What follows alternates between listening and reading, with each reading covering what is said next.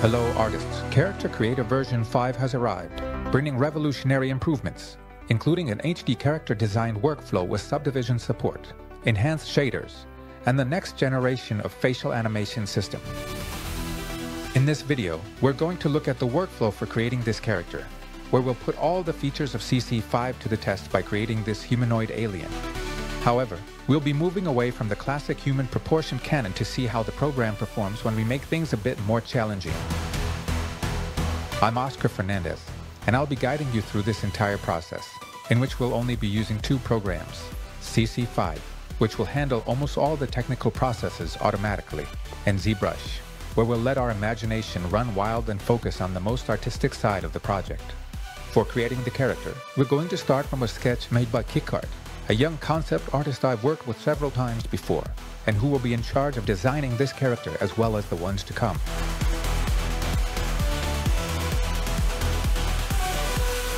Once we've opened CC5, we simply press Load Neutral Base to load the new Character Creator mesh. This mesh has perfect topology for sculpting and animation, optimized UVs, and the robust skeletal rigging we're already used to from previous versions. It also features a significant update to the iMesh. For now, I just want to focus on the volumes, so I'm going to go to the Materials tab, select the different body areas, lower the strength to 0, and set the diffuse to a darker gray. That way, we can better see the changes in the planes.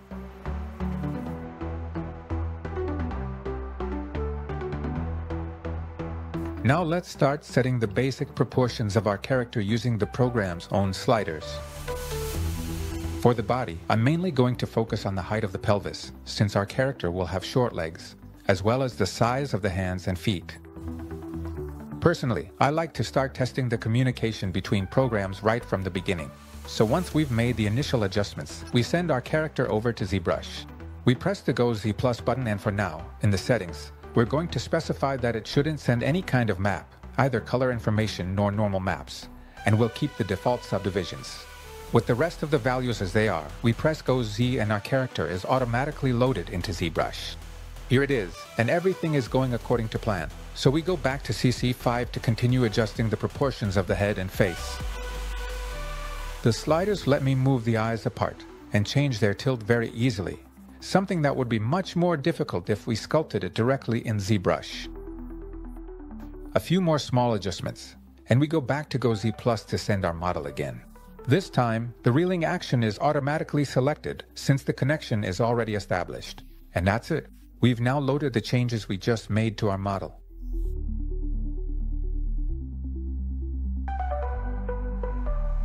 Now we're ready for the fun part. But before we start, let's keep in mind a couple of very important considerations. First, we can't modify the model's topology.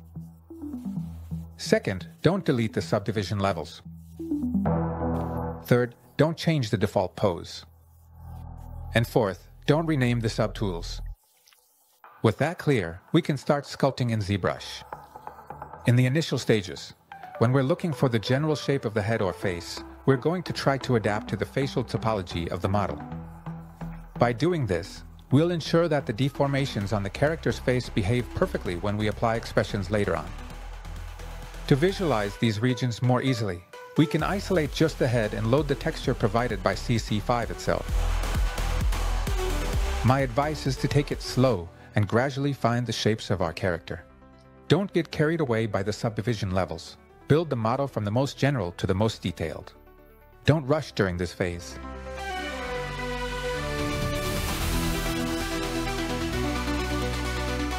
As I mentioned before, I prefer to move forward step by step and make sure everything is going as expected. So from time to time, I send the character to CC5 using the new GoZ Plus.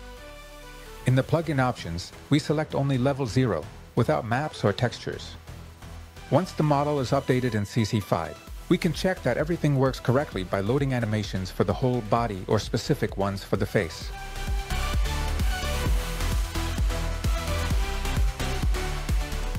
Sometimes, the sliders in CC5 are way more practical than sculpting directly in ZBrush, so we can make adjustments throughout the process and bring them back into ZBrush to keep sculpting and adding details. While we're working on the character's shape, We can repeat the process of sculpting in ZBrush and tweaking in CC5 as many times as needed.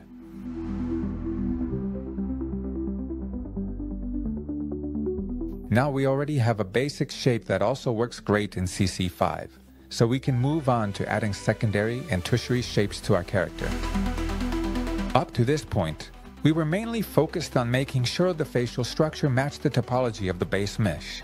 But now we're going to start adding character to the model with some anatomical volumes that will give our character a unique and expressive look. Here, I'm also going to use the amazing brush pack inspired by Geiger and Beksinski by Pavel Munoz to add some extra details. We'll do exactly the same on the body, defining the muscles, large skin folds, and the body's natural curves. These initial changes are essential for the character to work well at a medium distance.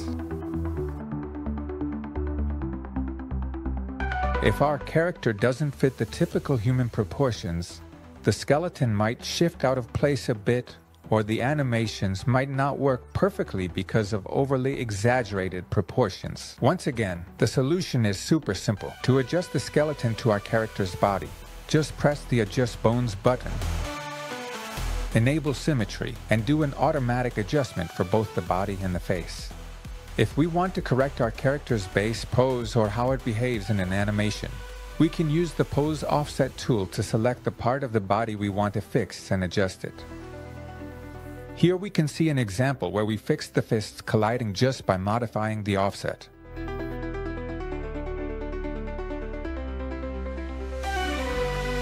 Once again, I turn to KitKart to help me with the design and color palettes.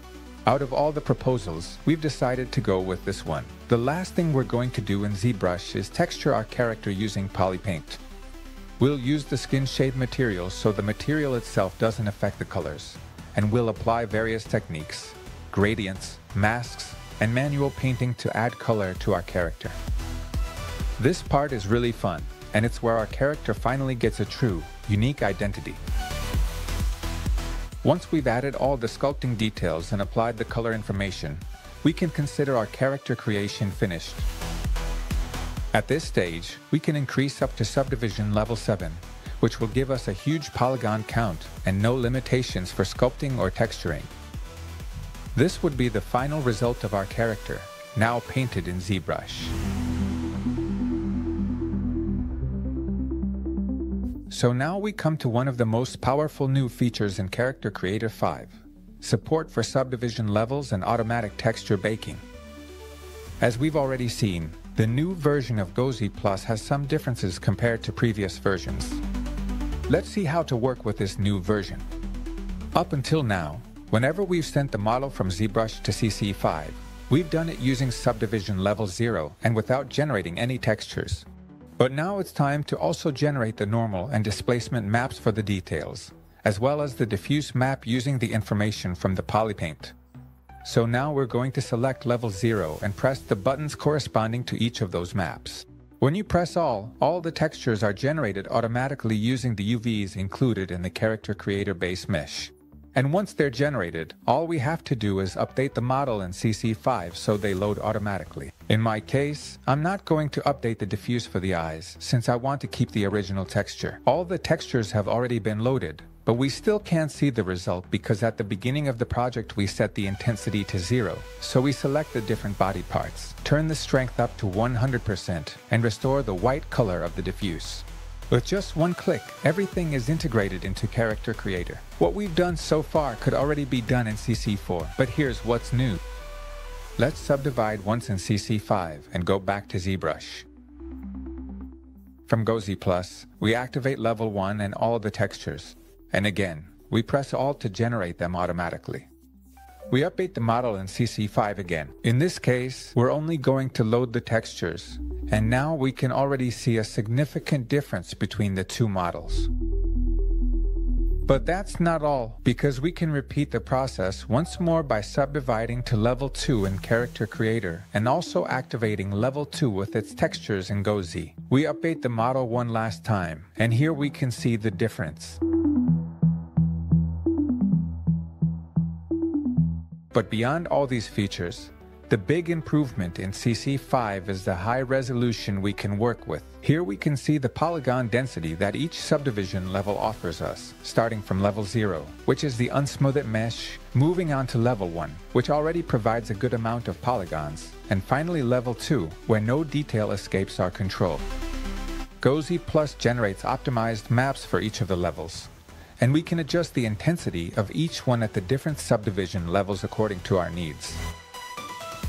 Let's compare the different levels of quality we can achieve by playing with the subdivision levels and the map settings. If we look at subdivision level 2 with the displacement map at 100%, we can see that the actual displacement of the vertices produced by this map brings a spectacular improvement to the character silhouette, with more natural shadows and enhanced fine details that we were already getting with the normal map.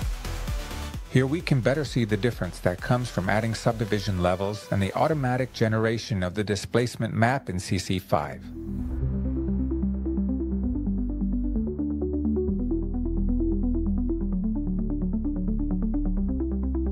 This new update allows us to take our models to the highest level of detail in ZBrush and, with a single click, transfer all those details to CC5, resulting in a fully animatable character. We can continue to apply morphs, textures, clothing, hair, and accessories, while preserving all the facial and body animation capabilities of character creator characters, including motion libraries, motion capture, lip sync with voice, and pose and animation editing.